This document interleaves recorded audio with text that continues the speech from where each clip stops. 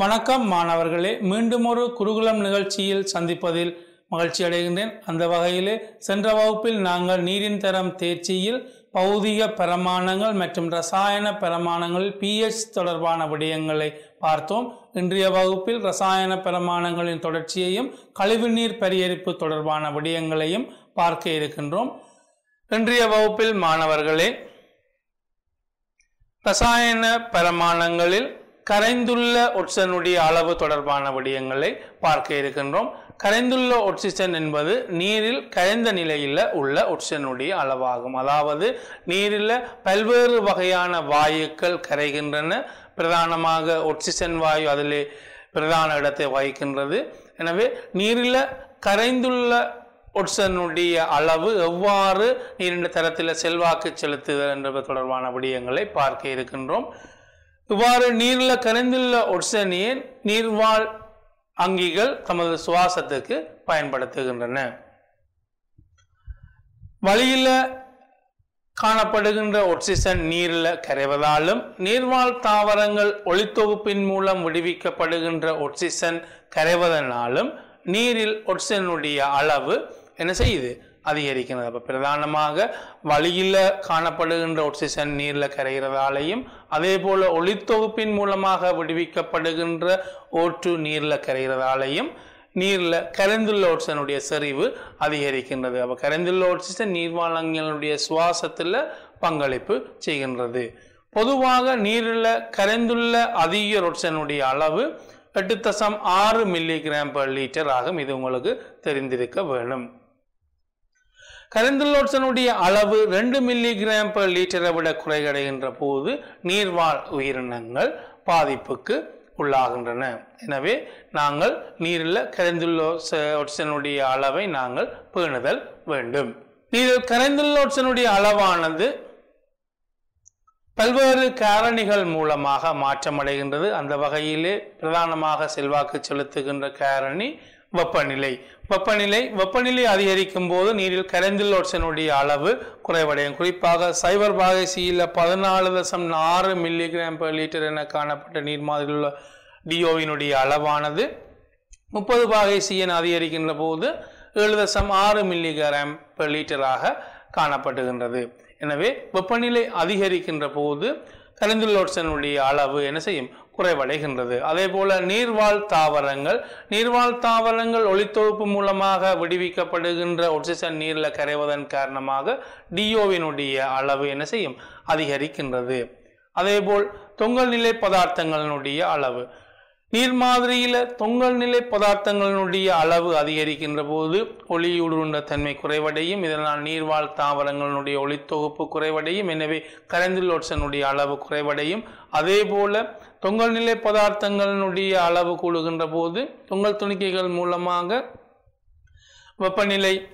வெப்பம் அகத்துறிஞ்சப்படுவதன் காரணமாக வெப்பநிலை அதிகரிக்கின்றது. இதன் காரணமாக ஓட்டுவினுடைய அளவு குறைவடையும். அதாவது கரைந்துள்ள ஒட்சனுடைய அளவு குறைவடையும். அதே போல சேதன பதார்த்தங்கள் நீர் மாதிரியில் உயர்வாக காணப்படுகின்ற போது சேதன பதார்த்தங்கள் பிரிகையடைய செய்வதற்கு ஒட்சிஜன் பயன்படுத்தப்படுகின்றது. இதன் காரணமாக நீரில் ஒட்சனுடைய அளவு குறைவடையும். எனவே நீர் முதலுள்ள ஒட்சனுடைய அளவு குறைவடைவதற்கு உயர் வெப்பநிலை செல்வாக்கு செலுத்துகின்றது.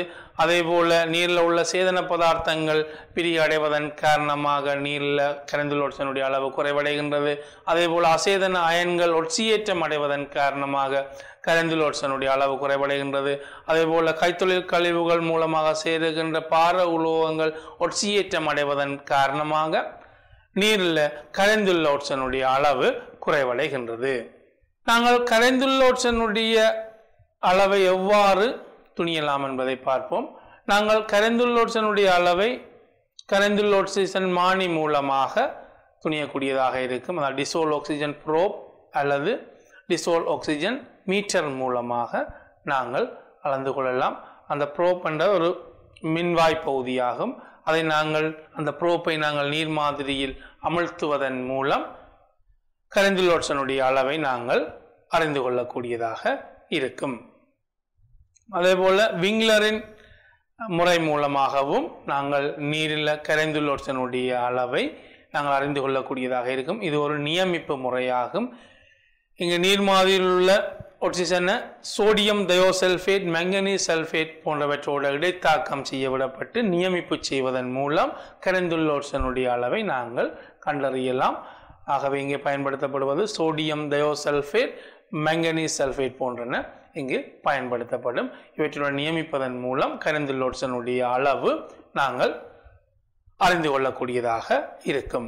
உயிரியல் ரசாயன ஆக்சிஜன் கேள்வி என்பது ஓரளவு கன அளவு நீரில் காணப்படுகின்ற சேதன பதார்த்தங்களை குறித்த வெப்பநிலையில் குறித்த காலப்பகுதியில் நுண்ணங்கிகளால் பிரிகடைய செய்வதற்கு தேவையான ஆக்சிஜனுடைய அளவு பிஓடி என அழைக்கப்படும். பிஓடி பெருமானத்தை நாங்கள் துணிவதன் மூலம் சேதன பதார்த்தங்களுடைய அளவு பற்றி அறிந்து கொள்ளக்கூடியதாக இருக்கும். பிஓடி பெருமானம் உயர்வாக உள்ள போது, அதாவது நீர் மாதிரி ஒன்றில் பிஓடி பெருமானம் உயர்வாக உள்ள போது கரைந்துள்ள ஆக்சிஜனுடைய அளவு எவ்வாறு இருக்குமானவர்களே குறைவாக காணப்படும். அதாவது நீர் மாதிரி ஒன்றில் பிஓடி பெருமானம் அதிகரித்து காணப்படின் சேதன பதார்த்தங்களுடைய அளவு அதிகமாக இருக்கும். ஆக்சிஜன் கேள்வி அங்கு உயர்வாக இருக்கும். எனவே கரைந்துள்ள ஆக்சிஜனுடைய அளவு அங்கு குறைவாக இருக்கும்.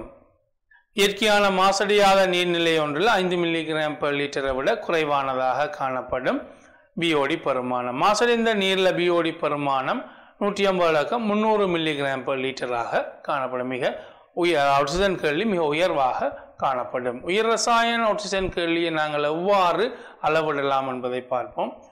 நீர்மாதிரி பெற்றுக்கொள்ளப்பட்டு நீர்மாதிரியில் காணப்படுகின்ற கரைந்துள்ள ஆக்சிஜனுடைய அளவு அளக்கப்படும். அதன் பின்னர் அந்த மாதிரி 20 பாகை சி வெப்பநிலையில் 5 நாட்களுக்கு இருநிலையில் வைக்கப்படும். அதன் பின்னர் 5 நாட்களின் பின்னர் அம்மாதிரியில் கரைந்துள்ள ஆக்சிஜனுடைய அளவு என்ன செய்யப்படும்? அளவிடப்படும். இதன்போது நுண்ணங்கி தொழிற்பாடு காரணமாக அதில் காணப்படுகின்ற சேதன பதார்த்தங்கள் பிரிகை அடைவதற்கு அங்கு கரைந்துள்ள ஆக்சிஜன் பயன்படுத்தப்படும். எனவே இவ்விரு கரைந்துள்ள ஆக்சிஜன் அளவுக்கும் இடையிலான வித்தியாசம் எதுவாக இருக்கும்? பிஓடி பெருமானமாக இருக்கும். இங்கு சேதன பதார்த்தங்களை பிரிகடைய செய்ய பயன்படுத்தப்பட்ட ஆக்சிஜனுடைய அளவு, அதாவது உயிர் ரசாயன ஆக்சிஜனுடைய கேள்வி இதன் மூலமாக துணியப்படும். அவை குறிப்பாக கழிவு நீர் பரிகரிப்பு செயல்முறையின் போது அங்கு காணப்படுகின்ற சேதன பதார்த்தங்களுடைய அளவை நாங்கள் கணிப்பிடுவதற்கு பிஓடி பெருமானத்தை நாங்கள் துணிவதன் மூலம் சேதன பதார்த்தங்களுடைய அளவை நாங்கள் என்ன செய்து கொள்ளலாம்? அறிந்து கொள்ளக்கூடியதாக இருக்கும். அதே போல நீர்நிலையில் உள்ள மாதிரி ஒன்றில் அல்லது நீர்நிலையில் கழிவு பதார்த்தங்கள் குறிப்பாக சேதன பதார்த்தங்கள் தொடர்பான விளக்கத்தை பெறுவதற்கு இது ஏதுவாக இருக்கும். நீர்மூல உயிர் ரசாயன ஆக்சிஜன் கேள்வி அதிகரித்தலானது அங்கு அதிக அளவுள்ள சேதன பதார்த்தங்கள் அடங்கியுள்ளது என்பதை நாங்கள் அறிந்து கொள்ளக்கூடியதாக இருக்கும். பிஓடி பெருமானம் அதிகரிக்கின்ற போது டிஓ பெருமானம் குறைவடையும். டிஓ பெருமானம் குறைவடைகின்ற போது நீர்வாழ் அங்கிகளுக்கு இது பாதிப்பாக அமையும். எனவே பிஓடி எந்த வகையில் நீரில் செல்வாக்கு செலுத்துகின்றது என்பது உங்களுக்கு தெளிவாக தெரிந்திருக்க வேண்டும் மாணவர்களே. அடுத்ததாக நாங்கள் பார்க்க இருப்பது ரசாயன ஆக்சிஜன் கேள்வி. ரசாயன ஆக்சிஜன் கேள்வி என்பது நீரில் காணப்படுகின்ற சேதன மாசுக்களை ரசாயன ரீதியாக ஒட்சியேற்றுவதற்கு தேவையான ஆக்சிஜனுடைய அளவு ரசாயன ஆக்சிஜன் கேள்வி என அழைக்கப்படும்.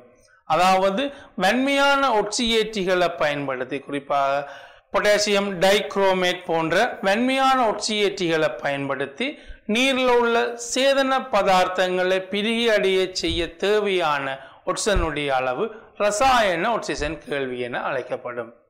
வன்னொட்சியேற்றிகளை பயன்படுத்தி நீரில் உள்ள சேதன பதார்த்தங்களை பிரிகி அடைய செய்ய தேவையான ஆக்சிஜன் அளவு தான் என்னென்னு சொல்லப்படும்? ரசாயன ஆக்சிஜன் கேள்வி. உயிர் ரசாயன ஆக்சிஜன் கேள்வியில் உயிரியல் ரீதியாக ஒட்சியேற்றக்கூடிய பதார்த்தங்களுடைய அளவு கருதப்படுவதற்கு மாறாக ரசாயன ஆக்சிஜன் கேள்வியானது வலிமையான ஒட்சியேற்றிகளை பயன்படுத்தி ரசாயன ரீதியாக பிரியடைய செய்யக்கூடிய பதார்த்தங்கள் மட்டுமே இங்கு என்ன செய்யப்படும்? கருத்தில் கொள்ளப்படும். ரசாயன ஆக்சிஜன் தேவையை நாங்கள் அளவிடுவதற்கு ஸ்பெக்ட்ரோமீட்டர், பொட்டாசியம் டைக்ரோமேட் பொட்டாசியத்துடன் நியமிப்பு செய்வதன் மூலமும் நாங்கள் என்ன செய்து கொள்ளலாம், அளந்து கொள்ளக்கூடியதாக இருக்கும். நீர்மாதிரியானது பொட்டாசியம் டைக்ரோமேட்டோட நியமிப்பு செய்வதன் மூலம் நீர்மாதிரியில் உள்ள COD பெருமானத்தினுடைய அளவு துணியப்படும். பொட்டாசியம் டைக்ரோமேட் இங்கு ஒட்சியேற்றும் கருவியாக தொழிற்படும். ரசாயன ஆக்சிஜன் கேள்வியை நாங்கள் துணிவதற்கு நீர்மாதிரிக்கு பொட்டாசியம் டைக்ரோமேட்டை சேர்ப்பதன் மூலம் ஒட்சியேற்ற தாக்கம் நிகழ அனுமதிக்கப்படும்.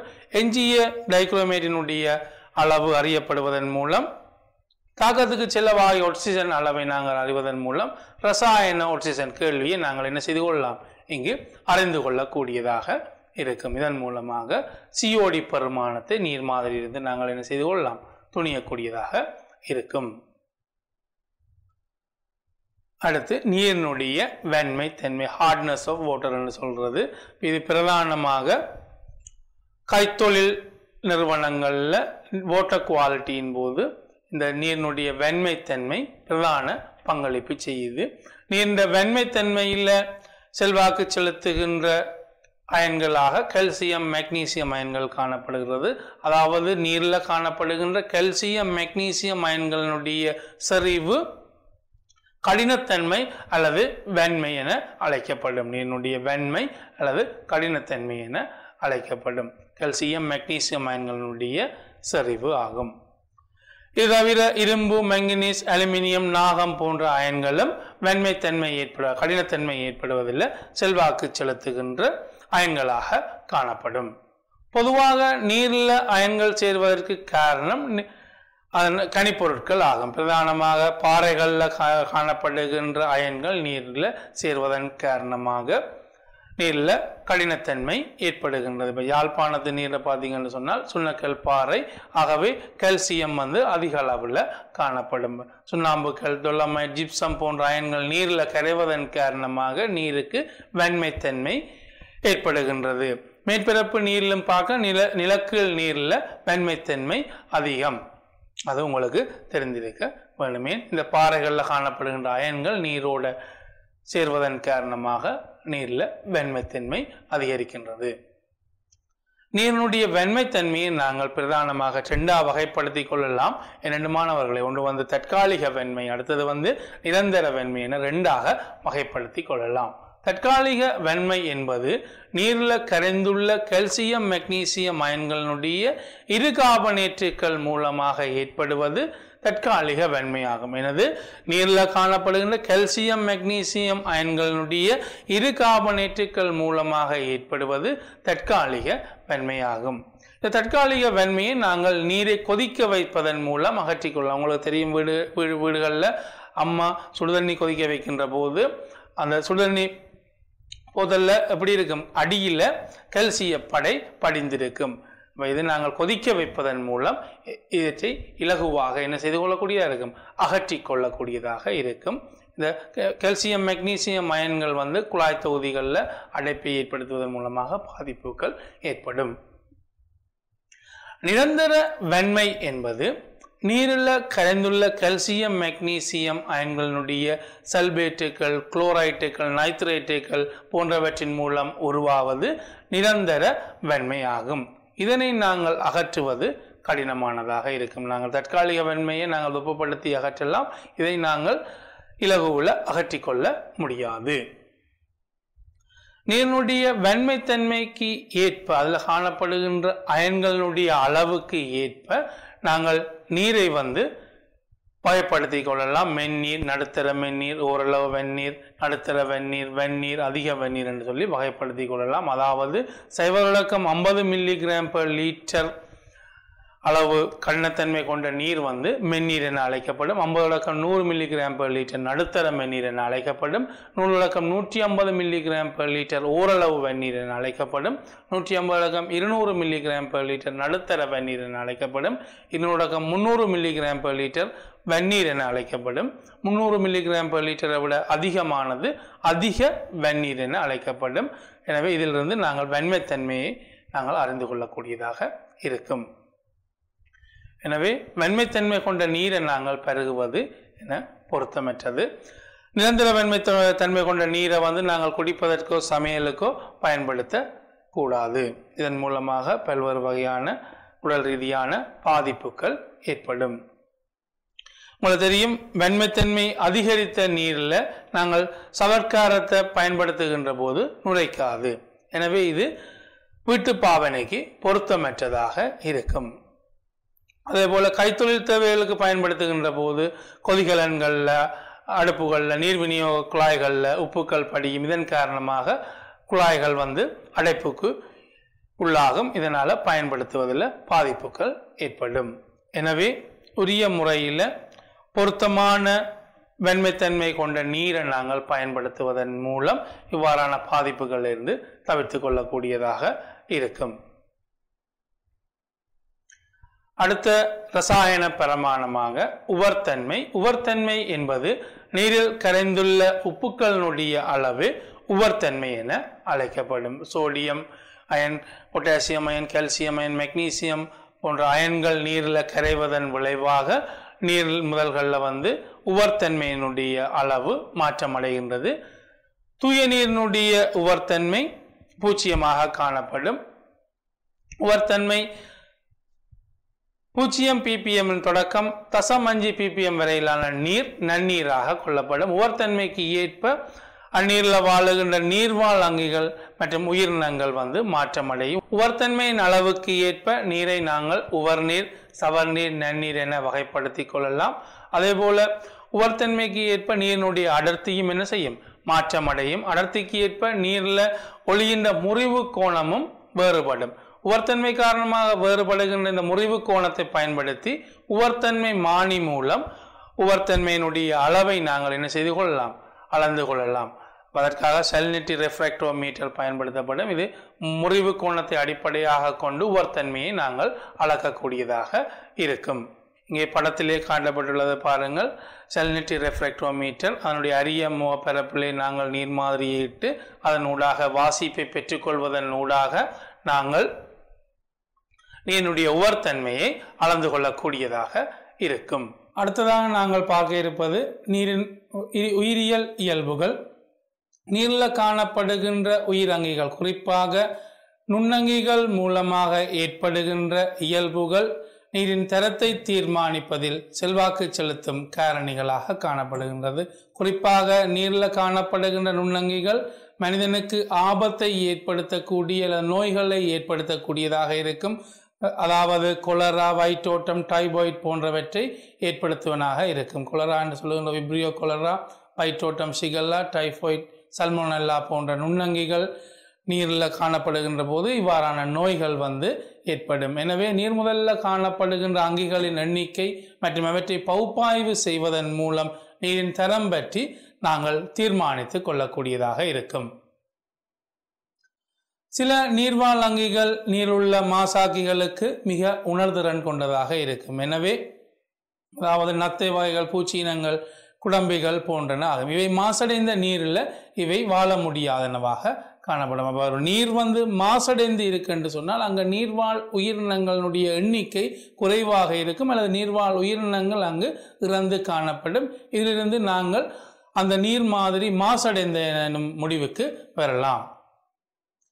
குறிப்பாக நீரின் தரத்தை தீர்மானிக்கின்ற குறிகாட்டியாக நீரில் காணப்படுகின்ற கோலிஃபோம் பாக்டீரியாக்கள் எண்ணிக்கையை நாங்கள் குறிப்பிடலாம். உயிரியல் பிரமாணம் என்பது பிரதானமாக கோலிஃபோம் சோதனையாக கருதப்படுகின்றது. கோலிஃபோம் பாக்டீரியாக்கள் எனப்படுபவை கோளொரு பாக்டீரியாக்கள் ஆகும். இவை குறிப்பாக மனிதன் மற்றும் மாறா குருதி வெப்பநிலை கொண்ட விலங்குகளுடைய குடல் மற்றும் தாவர பாகங்கள், மாசடைந்த நீர் ஆகியவற்றில் வசிக்கின்ற பாக்டீரிய இனங்கள் ஆகும். குறிப்பாக கோலிஃபோம் பாக்டீரியா வகைகளை நாங்கள் சொன்னோம்னு சொன்னால் ஈச்செரிச்சியா கோலை, என்டிரோபாக்டர், கிளப்சியெல்லா, சிக்ட்ரோபாக்டர் ஸ்பீசிஸ் போன்றவற்றை நாங்கள் கோளுரு பாக்டீரியாக்களுக்கு உதாரணங்களாக குறிப்பிடலாம். நீரில் காணப்படும் கோலிஃபோம் பாக்டீரியா இனங்கள் அனைத்தையும் சேர்த்து நாங்கள் டோட்டல் கோலிஃபோம் என்று அழைப்போம். கோலிஃபோம் பாக்டீரியாக்களினுடைய சில இனங்கள் மாத்திரமே மனிதன் மற்றும் மாறா குருதி வெப்பநிலை கொண்ட விலங்குகளினுடைய குடலில் காணப்படும். இவை மலத்துடன் சூழலுக்கு வெளிவிடப்படும். இந்த இனங்கள் சிலவற்றை நாங்கள் தனித்துவமாக குறிப்பிடுகின்ற போது ஃபீக்கல் கோலிஃபார்ம் என்று சொல்லுவோம். அதாவது மனிதனுடைய குடல்ல வளர்ந்து மலத்தோடு வெளியேறுகின்ற இந்த பாக்டீரிய இனங்களை ஃபீக்கல் கோலிஃபார்ம் என்று சொல்லுவோம். இவை குடலில் மட்டும் வசிப்பதால விலங்குகளுடைய மலத்துடன் சூழலுக்கு விடுவிக்கப்படுவதனால் இந்த நீர்மாதிரி கோலிஃபார்ம் பாக்டீரியாக்கள் காணப்படுமாக இருந்தால் அந்த நீர் மாதிரி எந்த மூலத்தினால மாசடைந்தது என்பதை நாங்கள் இனங்கண்டு கொள்ளக்கூடியதாக இருக்கும். அதாவது அந்த நீர் மாதிரியில் கோலிஃபார்ம் பாக்டீரியாக்கள் இருப்பின் அந்த நீர் மாதிரி மலக்கழிவுகளால் மாசடைந்தது என்று சொல்லி நாங்கள் இனங்காணக்கூடியதாக இருக்கும். அவ்வாறு மலக்கழிவுகளால் மாசடைந்தது என்று சொல்லி நாங்கள் இனங்கண்டு கொண்டோம் என்று சொன்னால் அந்த நீர் மாதிரியில நோய்களை ஏற்படுத்தக்கூடிய விப்ரியோ, சிகல்லா, சல்மோனல்லா போன்ற பாக்டீரியாக்களும் அந்த நீர் மாதிரியில காணப்படலாம். இது ஒரு சான்றாக அமையும். எனவே இந்த கோலிஃபார்ம் சோதனை நீர்மாதிரியில் நோயாக்கி நுண்ணங்கிகள் இருக்கு என்பதற்கு ஒரு காட்டி இனமாக இங்கு நாங்கள் பயன்படுத்துகின்றோம். பொதுவாக குடலில் வாழுகின்ற பாக்டீரியா இனங்களில் ஈகோலை பிரதானமானது ஒன்றாகும். அடுத்த மாணவர்களே, கோலிஃபார்ம் பாக்டீரியாக்களுடைய இயல்புகளை நாங்கள் பார்த்தோம் என்று சொன்னால் அவை கோளுருவானவை, கிராம் எதிரானவை. கிராம் எதிரானவை என்று சொல்லுகின்ற போது நாங்கள் பாக்டீரியாக்களின் நுண்ணங்கிகளை நுணுக்காட்டியினூடாக அவதானிக்கின்ற போது சாயமேட்டி அவதானிப்போம். அந்த வகையில் பாக்டீரியாக்களுக்கு சாயம் கிராம் சாயம் என்று சொல்லுவோம். கிராம் சாயத்தை ஏற்பவை கிராம் நேரானவை என்று சொல்லப்படும். கிராம் சாயத்தை ஏற்காதவை கிராம் எதிரானவை என்று அழைக்கப்படும்.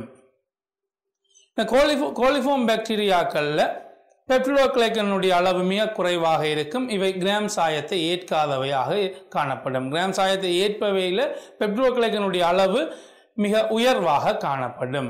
அவை கோலிஃபார்ம் பாக்டீரியாக்கள் கிராம் எதிரானவை. கிராம் எதிரானவை என்று சொல்லுகின்ற போது அதனுடைய நிறம் பிங்க் கலர்ல காணப்படும். கிராம் நேரானவை வயலட் கலர்ல காணப்படும். அகவித்திகளை உருவாக்காதவை, அமையத்துக்கு ஏற்ற காற்றின்றிய வாளிகளாக காணப்படும். லாக்டோஸ் கரைசலோட நொய்த்தலை காண்பிக்கவையாக காணப்படும். அதே போல பொதுவாக நோயை ஏற்படுத்துவதாயினும் சில சந்தர்ப்பங்களில் சில வகையான நோய்களை இவை ஏற்படுத்துவதாக காணப்படும். கோலிஃபார்ம் சோதனை பிரதானமாக லாக்டோஸ் கரைசலோட நொய்த்தலை ஏற்படுத்துகின்ற இயல்பை வைத்துக்கொண்டு நாங்கள் நீர் மாதிரிக்கு கோலிஃபார்ம் சோதனை மேற்கொள்ளுகின்றோம். நீரில் கோலிஃபார்ம் பாக்டீரியாக்கள் இருக்கும் என்று சொன்னால் நான் சொன்ன பிற நோயாக்கி பாக்டீரியாக்களும் அதில் காணப்படலாம். நாங்கள் ஏன் கோலிஃபார்ம் சோதனையை மேற்கொள்கிறோம் என்று சொன்னால் நோயாக்கி நுண்ணங்கிகளை இனங்காண்பதற்கு, நீரில் நோயாக்கி நுண்ணங்கிகள் உண்டா இல்லையா என்பதை இனங்காண்பதற்கான பரிசோதனைகள் சற்று கடினமானதாகும். ஆனால் கோலிஃபார்ம் பாக்டீரியாக்கான சோதனை மிகவும் எளிமையானது, இலகுல மேற்கொள்ளக்கூடியதாக இருக்கும். எனவே நாங்கள் கோலிஃபார்ம் பாக்டீரியாக்கான சோதனையை மேற்கொண்டு அதனை உறுதிப்படுத்துவதன் மூலம் அந்த நீர் மாதிரி நோயாக்கி நுண்ணங்கிகள் உண்டா இல்லையா என்பதை முடிவுக்கு வரலாம். எனவேதான் நாங்கள் கோலிஃபார்ம் சோதனையை நீர் மாதிரிக்கு செய்கின்றோம். அந்த வகையில் எவ்வாறு கோலிஃபார்ம் சோதனை மேற்கொள்கிறோம் சொல்லி நாங்கள் பார்ப்போம். நீரில் நோயாக்கி நுண்ணங்கிகள் காணப்படுகிறதா இல்லையா என்பதை கண்டறிகின்ற முறை கோலிஃபார்ம் சோதனையாகும். இது பிரதானமாக 3 முறைகளில் மேற்கொள்ளப்படும். முதலாவது நியமிப்பு சோதனை அல்லது அனுமானிப்பு சோதனை, உறுதிப்படுத்தல் சோதனை, முடித்தல் சோதனை என்று 3 முறைகளுக்கூடாக இது மேற்கொள்ளப்படும். முதலில் நாங்கள் நியமிப்பு சோதனை அல்லது அனுமானிப்பு சோதனை. அதாவது உங்களுக்கு தெரியும், நான் சொன்ன என்னது, கோலிஃபார்ம் பாக்டீரியாக்கள் லாக்டோஸ் கரைசலோட நொதித்தலை காண்பிக்கக்கூடியன. ஆகவே லாக்டோஸ் கரைசலோட நொதித்தலை காண்பிக்கின்ற இயல்பை நாங்கள் வைத்துக்கொண்டு கோலிஃபார்முக்கான நியமிப்பு சோதனை அல்லது அனுமானிப்பு சோதனை மேற்கொள்கிறோம். அதாவது இந்த நீர் மாதிரியில் கோலிஃபார்ம் பாக்டீரியாக்கள் இருக்கா இல்லையா என்பதை அனுமானிப்பதற்காக இந்த சோதனை மேற்கொள்ளப்படுகின்றது. ஆகவே இதன்போது மேக்கொங்கி புரோத் அல்லது ஏதாவது லாக்டோஸ் கரைசல் நாங்கள் இங்கே பயன்படுத்துவோம். இங்கே பயன்படுத்துகின்ற கரைசல் லாக்டோஸ் கரைசல் பாலாக இருக்கலாம் அல்லது மேக்கொங்கி புரோத் கரைசலை நாங்கள் பயன்படுத்தலாம். நீரில் சில துளிகள் லாக்டோஸ் கரைசல் சேர்க்கப்பட்டு 35 பாகை சீல 48 மணித்தியாலங்கள் வைக்கின்ற போது நொதித்தல் நடைபெற்றிருப்பின் வாயு விளைவுகள் தோன்றியிருக்கும். வாயு விளைவுகள் வெளியேற்றப்பட்டிருப்பின் கோளுரு பாக்டீரியா இருப்பதற்கான வாய்ப்புகள் உண்டு. அதாவது நாங்கள் கோளறு பாக்டீரியா இருக்கலாம் என்று சொல்லி அனுமானித்துக் கொள்ளலாம். அதன் போது வாயு விளைவுகள் தோன்றவில்லை எனின் பரிசோதனையை நாங்கள் இத்துடன் முடித்துக் கொள்ளலாம். அங்கே கோளறு பாக்டீரியாக்கள் இல்லை என்ற முடிவுக்கு வரலாம். இந்த படத்தை பாருங்கள். இதில் யூனிவர்சல் போத்தல் காட்டப்பட்டுள்ளது. இதனை மெக்கர்த்தி போர்ட்டல் என்று சொல்லலாம். இதிலே மேக்கங்கி புரோத் அல்லது லாக்டோஸ் கரைசல் எடுக்கப்பட்டு அதனுள் காணப்படுவது டெர்ஹாம்ஸ் குழாய். இந்த டெர்ஹாம்ஸ் குழாய்க்குள் நீர் மாதிரி எடுக்கப்பட்டு 35 பாகை சியில் படத்தில் காட்டப்பட்ட அமைப்பில் 48 மணித்தியாலங்கள் நாங்கள் வைத்து அவதானிக்கின்ற போது டெர்ஹாம்ஸ் குழாய்க்குள் வாயு விளைவு தோன்றி இருப்பின் கோலிஃபார்ம் பாக்டீரியாக்கள் இருக்கலாம் என்று சொல்லி நாங்கள் என்ன செய்து கொள்ளலாம், அனுமானித்துக் கொள்ளலாம். வாயு விளைவு தோன்றவில்லை எனின் இத்துடன் அந்த பரிசோதனையை நாங்கள் இடைநிறுத்திக் கொள்ளலாம். மேற்கொண்டு உறுதிப்படுத்தல் சோதனைக்கு போக தேவையில்லை. அடுத்து பாருங்கள், உறுதிப்படுத்தல் சோதனை. ஆகவே அந்த நீர் மாதிரியில் வாயு விளைவு இருப்பின் நாங்கள் உறுதிப்படுத்தல் சோதனைக்கு போறோம் என்று சொன்னால் லாக்டோஸோட நோய்த்தலை ஏற்படுத்துகின்ற கோலிஃபார்ம் தவிர்ந்த பிற பாக்டீரியாக்களும் என்ன செய்யலாம், அதிலே காணப்படலாம்.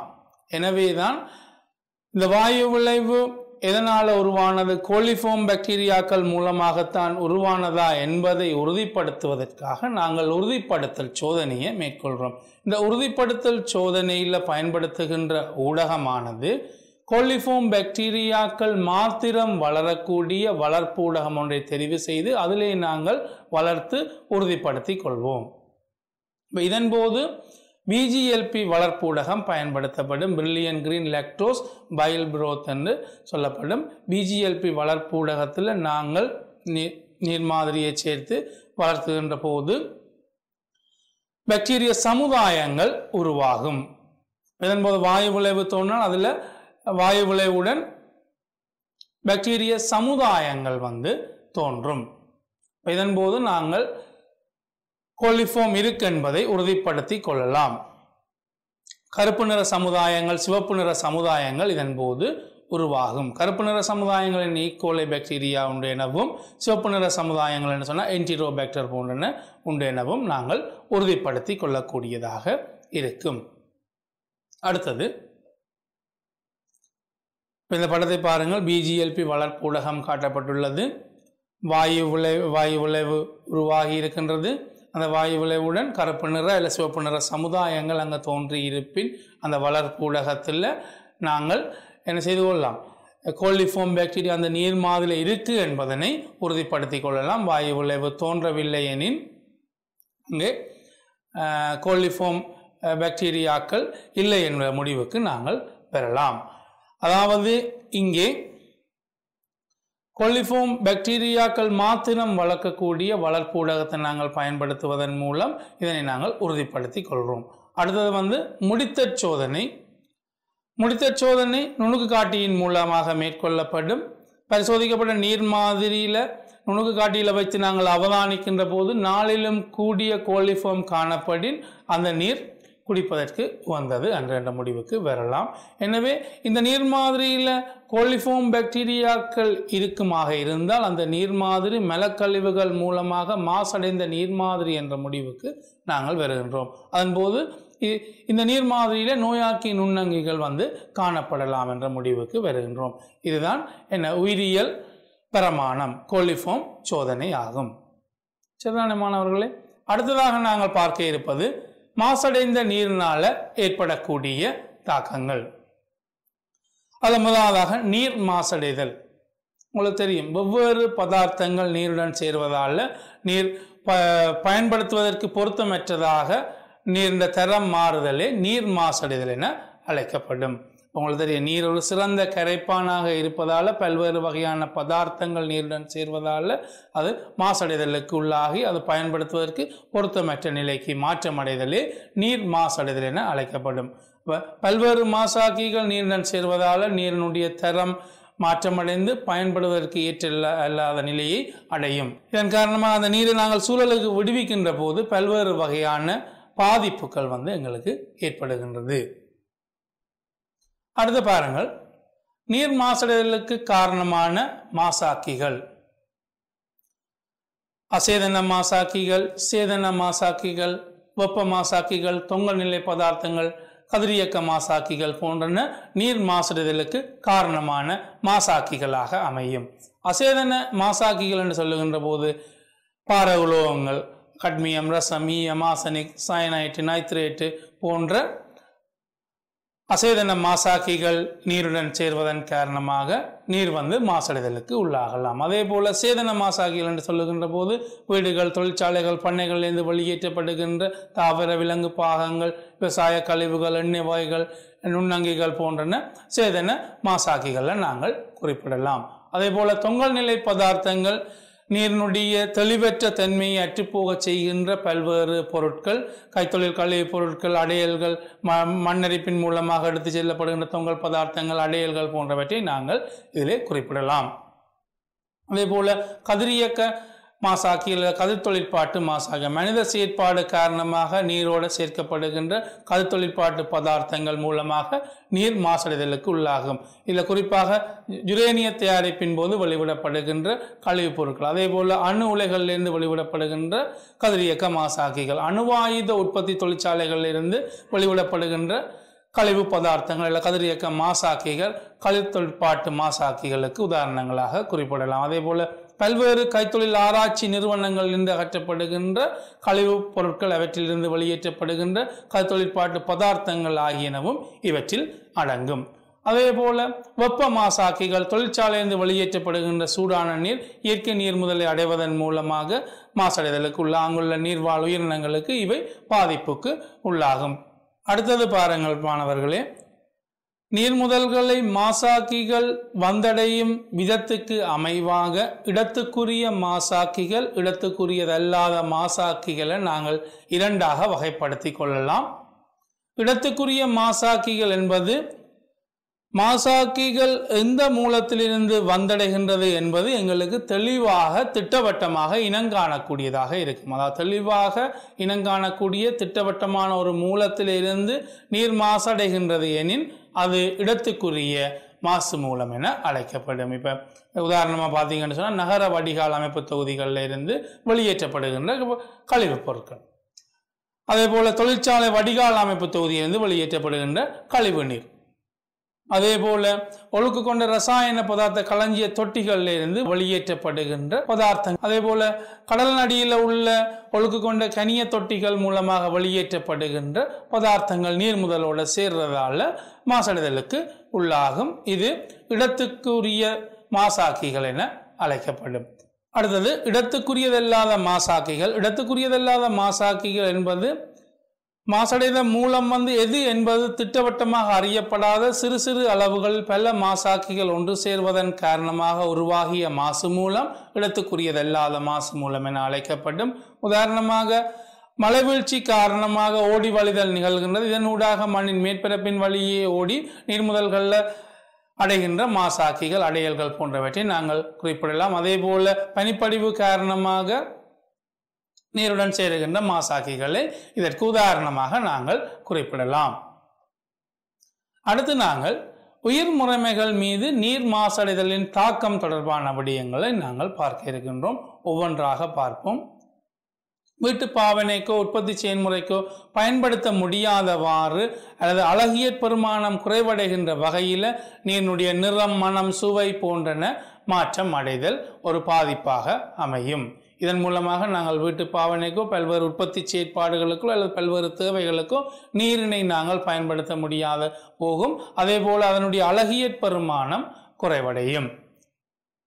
அதே போல கரைந்துள்ள ஆக்சிஜன் pH பெருமானம் மற்றும் வெப்பநிலை மாற்றமடைவதன் காரணமாக பாதகமான ரசாயன தாக்கங்கள் நீரில் நிகழக்கூடிய வாய்ப்புகள் அதிகமாகும்.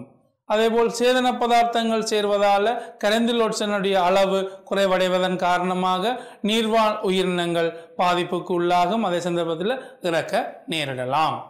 நட்போசனையாக்கம் நிகழ்தல், அல்கா மலர்ச்சி உருவாத மாசாக்கிகள் நீருடன் சேருகின்ற போது, அதாவது குறிப்பாக நைட்ரேட் அயன்கள், பாஸ்பேட் அயன்கள் நீருண்ட சேருகின்ற போது நட்போசனையாக்கம் நிகழும். இதன் காரணமாக உடனடி விளைவாக அல்கா மலர்ச்சி உருவாகும்.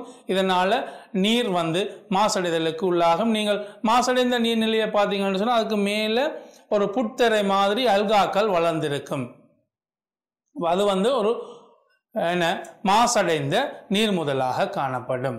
இதன் போது அமோனியா வாயு, H2S வாயு, மெதேன் வாயு போன்ற வாயுக்கள் உற்பத்தியாகும். இதனால நீர் மாசடைதலுக்கு உள்ளாகி பயன்படுத்த முடியாத நிலைக்கு உள்ளாகும். அதே போல நன்னீர் தாவர சாகியங்கள், கண்டர் தாவர சாகியங்கள் அழிவடைதல், உயிர் பல்வகமை இதன் மூலமாக குறைவடையும். இதனால நீரை பரிகரித்து சுத்திகரிப்பது கடினமாக மாற்றமடையும். இதன் காரணமாக கடற்கரை பிரதேசங்கள் மாசடைதலுக்கு உள்ளாகும். கைத்தொழில் கழிவுகளை கடலினுள் விடுவிக்கின்ற போது அந்த கடற்கரை ஓரங்கள் கருப்பு நிறமாக மாற்றமடையும். இது பாரிய பாதிப்புகளை அந்த பிரதேசங்களுக்கு ஏற்படுத்தும். நிலக்கீழ் நீர் மாசடைதலுக்கு உள்ளாகும். இதனால நாங்கள் வீடுகளில் நீரை பயன்படுத்துவதற்கு பொருத்தமற்ற நிலையை அடையும். அதே போல மனிதனுக்கும் விலங்குகளுக்கும் நோய்கள் ஏற்படுதல், உதாரணமாக வாந்தி பேதி, கொலோரா, அதே போல வயிற்றுளைவு, நெருப்பு காய்ச்சல் போன்ற நோய்களை ஏற்படுத்தும். அதே போல் நீர்நிலைகளின் வெப்பநிலை உயர்வதால் மீன்கள், ஏனைய விலங்கினங்கள், முட்டைகள், குடம்பிகள் போன்றன அழிவடைய நேரிடும்.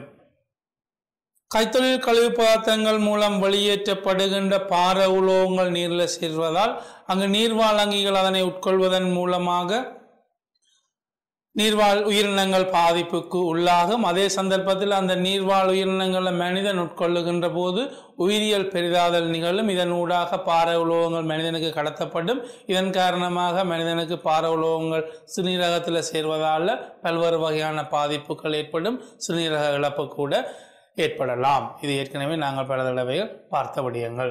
இதுவரைக்கும் நாங்கள் பார்த்தது நீர் மாசடைதல் மூலமாக ஏற்படுகின்ற பாதிப்புகள் தொடர்பான விடயங்களாகும்.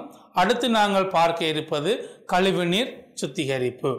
கழிவுநீர் என்பது வீடுகளிலையும் தொழிற்சாலைகளையும் பயன்படுத்தப்பட்டு வெளியேற்றப்படுகின்ற நீர் கழிவு நீராகும். இக்கழிவு நீரில் ஏறத்தாழ 99% நீர் காணப்படும். மிக குறைந்த அளவில், அதாவது 0.02% வரையில் தொங்கல் நிலையில் காணப்படுகின்ற திண்ம பதார்த்தங்களும், அதே போல 0.8 வரை கரைந்த நிலையிலான அசேதன பொருட்களையும் இவை கொண்டிருக்கும். இந்த கழிவு பதார்த்தங்களை நாங்கள் பின்வருமாறு வகைப்படுத்திக் கொள்ளலாம். ஒன்று வீட்டு மற்றும் நகர கழிவுகள். வீட்டு மற்றும் நகர கழிவுகள் என்று சொல்லுகின்ற போது மெலம் கலந்த கழிவுகள், கலவா கழிவுகள் என்று சொல்லி நாங்கள் வகைப்படுத்திக் கொள்ளலாம். அதே போல கைத்தொழில் கழிவு நீர். கைத்தொழில் கழிவு நீர் என்று சொல்லுகின்ற போது இதில் பல்வேறு ரசாயன பதார்த்தங்கள், பார உலோகங்கள், கதிர்ப்பு தொழிற்பாட்டு பதார்த்தங்கள், வெப்பம் போன்றன இதிலே உள்ளடக்கப்படும். பல்வேறு கைத்தொழில் சாலைகளிலிருந்து வெளியேற்றப்படுகின்ற கழிவுப் பொருட்களை நாங்கள் கைத்தொழில் கழிவு நீர் என்று சொல்லுவோம். அதே போல விவசாய கழிவு நீர், விவசாய செயற்பாடுகளின் போது பயன்படுத்தப்பட்டு வெளியேற்றப்படுகின்ற கழிவு நீரை விவசாய கழிவு நீர் என்று சொல்லுவோம். இதில் அடையல்கள், ரசாயன பசலை வகைகள், சேதன பசலை வகைகள், உயிர்கொல்லிகள், பங்கசு கொல்லிகள் போன்றவற்றிலிருந்து காணப்படுகின்ற பதார்த்தங்கள் நீர்நிலைகளில் சேர்வதால் அந்த நீர்நிலைகள் மாசடைதலுக்கு உள்ளாகின்றது என்று சொல்லி நாங்கள் குறிப்பிடலாம். அத்துடன் மீன்கள் மற்றும் பல்வேறு கழிவுப் பொருட்கள், மெலம், சலம், நீர்வாழ் உயிர் வளர்ப்பு சார்ந்த ஒட்டுண்ணிகள், அவற்றினுடைய பகுதிகள், விளைச்சல்கள் அதிகரிப்பதற்காக பயன்படுத்தப்படுகின்ற பல்வேறு ரசாயன பதார்த்தங்கள், குறிப்பாக நுண்ணீர் கொல்லிகள், பங்கசு கொல்லிகள் போன்றனவும் நீருடன் சேர்வதால் நீர் மாசடைதலுக்கு உள்ளாகும். இவற்றையும் நாங்கள் விவசாய கழிவு நீருக்குள்ள உள்ளடக்கி கொள்ளக்கூடியதாக இருக்கும். இந்த கழிவு நீரை நாங்கள் பரிகரிக்காத சூழலுக்கு விடுவிக்கின்ற போது இது பல்வேறு வகையான பாதிப்புகளை எங்களுக்கு ஏற்படுத்துகின்றது. தற்காலத்தில் நீங்கள் பார்த்தீங்கன்னு சொன்னால் விசேடமாக வீடுகள், தொழிற்சாலைகள், ஆய்வுக்கூடங்கள், பாடசாலைகள், அலுவலகங்களில் பல்வேறு வகையான தேவைகளுக்காக நீங்கள் அதிக அளவில் நீரை பயன்படுத்தி கொள்கிறோம். நீர் மிகவும் அரிதாக கிடைக்கக்கூடிய ஒரு வளம், மட்டுப்படுத்தப்பட்ட வளம். அப்போ இதனால் நீரினுடைய கேள்வி அதிகரிக்கின்றது. எனவே இதன் காரணமாக சுத்தமான நீரை தொடர்ச்சியாக நாங்கள் விநியோகிக்க வேண்டிய தேவை எங்களுக்கு ஏற்பட்டுள்ளது. எனவே நீர் மாசடைவதற்கு காரணமான மாசாக்கிகளை அந்த நீர்மாலிலிருந்து அகற்றி அந்த நீரை பயன்படுத்தக்கூடிய வகையில் மாற்ற வேண்டிய ஒரு கடப்பாடு எங்களுக்கு இருக்கிறது. எனவேதான் நீருடன் சேர்ந்துள்ள பாதகமான ரசாயன பதார்த்தங்கள், உயிரியல் மாசாக்கிகள், திண்ம பதார்த்தங்கள், கரைந்துள்ள திண்ம பதார்த்தங்கள் அவற்றினாலே ஏற்படுத்தப்படுகின்ற வாயுக்கள் ஆகியனவற்றை நாங்கள் அகற்றுதல் வேண்டும். எனவே மாசடைந்த நீரை மீண்டும் பயன்படுத்துவதற்காக அல்லது சூழலில் விடுவிப்பதற்காக அந்நீரில் கலந்துள்ள மாசாக்கிகள், ரசாயன பதார்த்தங்கள், சேதன பதார்த்தங்கள் போன்றவற்றை நீக்கின்ற செயல்முறையே கழிவு நீர் பரிகரிப்பாகும். அப்போ கழிவு நீர் பரிகரிப்பு என்பது மாசடைந்த நீரில் காணப்படுகின்ற மாசாக்கிகளை அகற்றுகின்ற செயல்முறையே கழிவுநீர் பரிகரிப்பு ஆகும். அதாவது குறிப்பிட்ட நோக்கத்துக்கு என பயன்படுத்துவதற்கு ஏற்ற வகையில் நீரை நாங்கள் சுத்திகரிப்பு செய்து பயன்படுத்துதலே இதன் மூலமாக கருதப்படுகின்றது. விசேடமாக கைத்தொழிலுக்கு என பயன்படுத்துவதற்கு பொருத்தமான நிலைக்கு கழிவு நீரை நாங்கள் மாற்றி அமைத்து கொள்ளக்கூடியதாக இருக்கும். இதன் மூலமாக அப்ப நாங்கள் கழிவு நீரை பரிகரிக்காத சூழலுக்கு விடுவிப்பதால பல்வேறு வகையான பாதிப்புகள் ஏற்படுகின்றது. குறிப்பாக நோயாக்கி நுண்ணங்கிகள் பரவலடையும், இயற்கை நீர்நிலைகள் மாசடைதலுக்குள்ளாகும், நீர்நிலைகளில் சேதன பதார்த்தங்களுடைய அளவு அதிகரிக்கும், நீர்வாழ் அங்கிகளுக்கு பாதிப்பு உள்ளாகும், நட்போசனையாக்கம் நிகழும். இதன் காரணமாக சூழல் மாசடைதலுக்கு உள்ளாகும். எனவே சூழலில் விடுவிக்க முன்னர் கழிவு நீரை சுத்திகரித்தல் வேண்டும். அவ்வாறு சூழலுக்கு விடுவிக்கும் நீரில் காணப்பட வேண்டிய நிபந்தனைகள் மத்திய அதிகார சபையினால வெளிவிடப்படும். நாங்கள் கழிவு நீரை வெளியேற்றுகின்ற போது அந்த கழிவு நீரில் என்னென்ன சூழல் நிலைமைகள் இருக்கலாம் என்று சொல்லி, அதாவது நிபந்தனைகள் என்னென்ன இருக்கலாம் என்று சொல்லி மத்திய சூழல் அதிகார சபையினால அறிக்கை சமர்ப்பிக்கப்படும். அடுத்தது கழிவுநீர் பரிகரிப்பினுடைய முக்கியத்துவம்.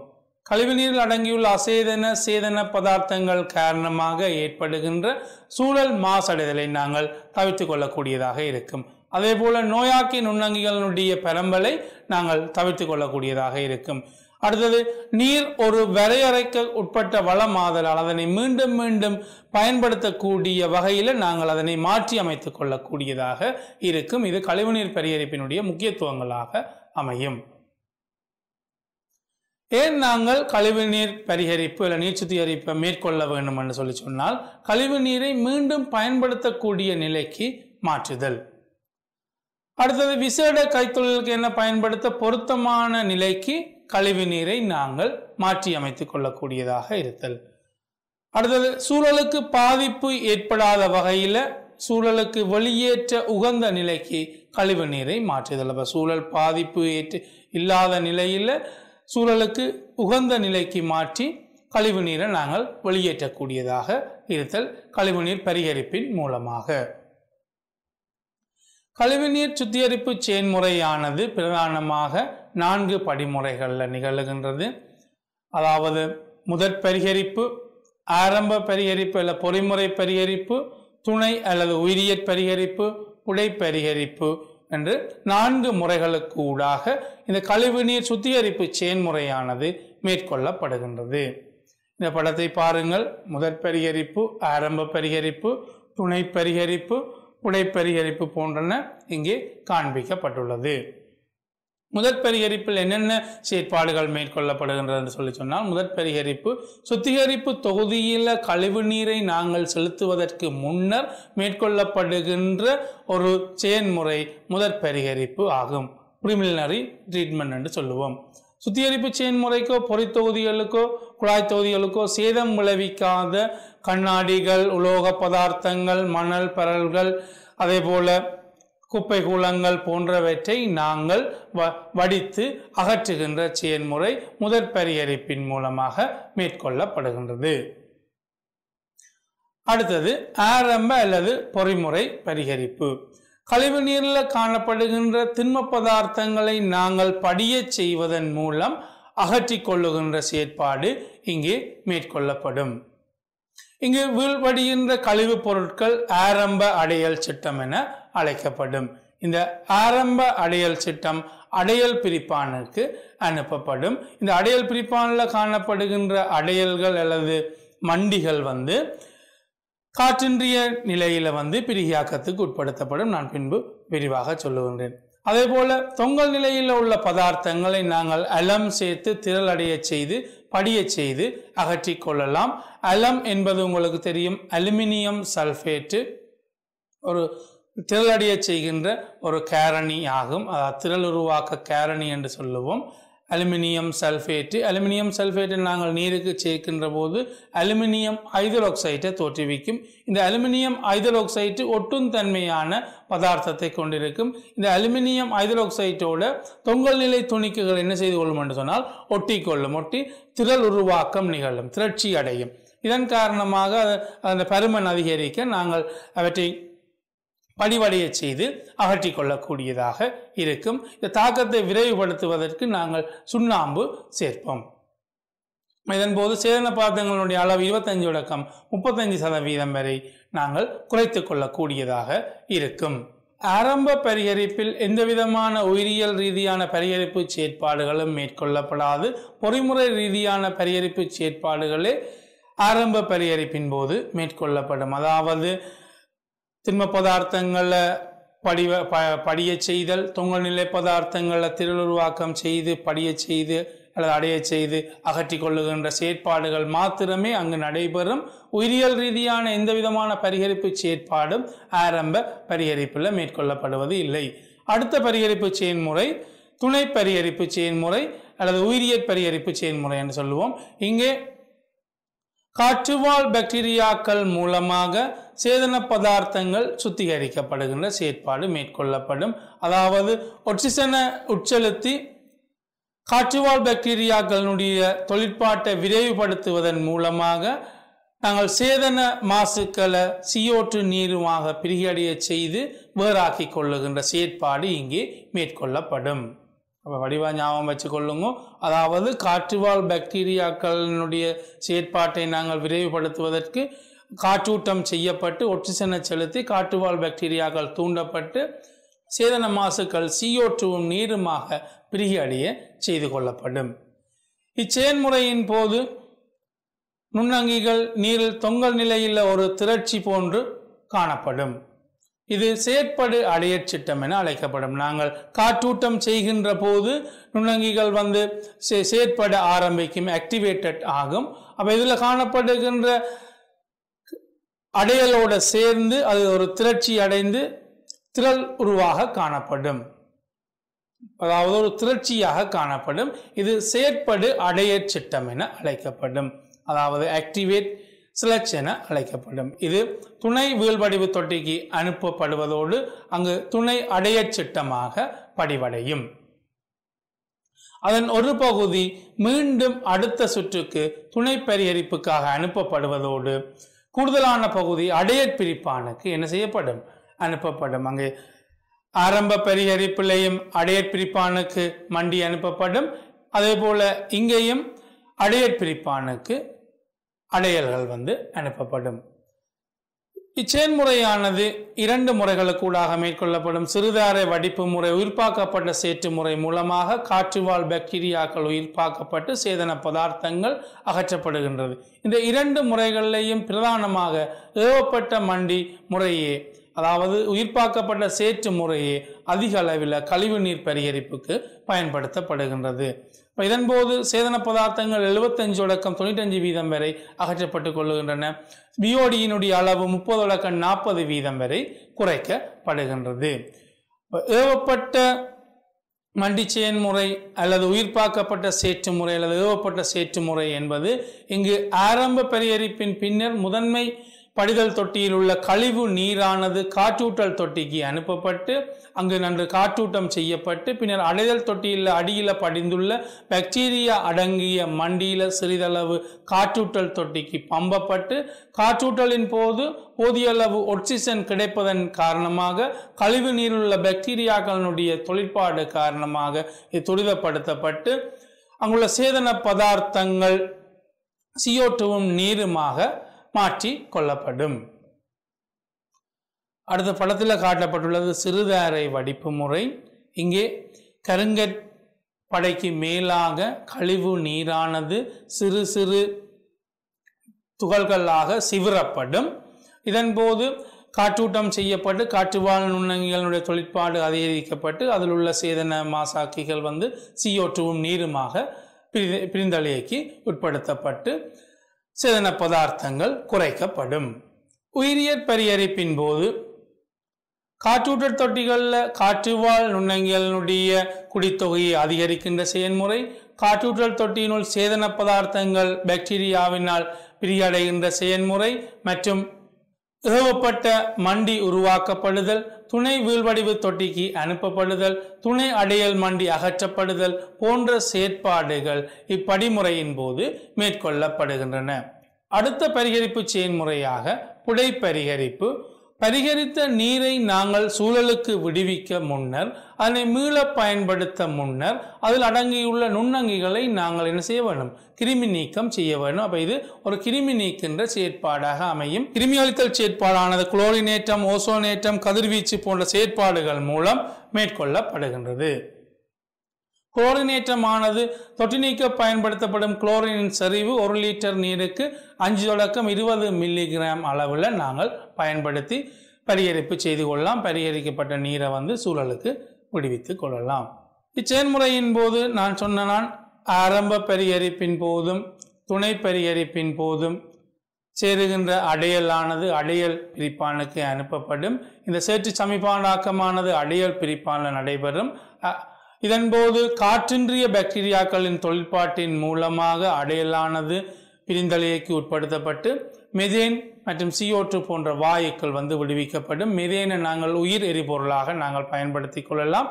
எஞ்சிய மீதிய உரமாக நாங்கள் பயன்படுத்தி கொள்ளக்கூடியதாக இருக்கும். இதுவரைக்கும் மாணவர்களே கழிவுநீர் பரிகரிப்பு தொடர்பான விடயங்களை விரிவாக பார்த்தோம். இந்த குருகுலம் நிகழ்ச்சியிலே நீரினுடைய தரம் தொடர்பான விடயங்களை நாங்கள் முழுமையாக பார்த்துள்ளோம். இன்னும் ஒரு குருகுலம் நிகழ்ச்சியில் உங்களை சந்திக்கும் வரை உங்களிடமிருந்து விடைபெற்றுக் கொள்கின்றேன். நன்றி, வணக்கம்.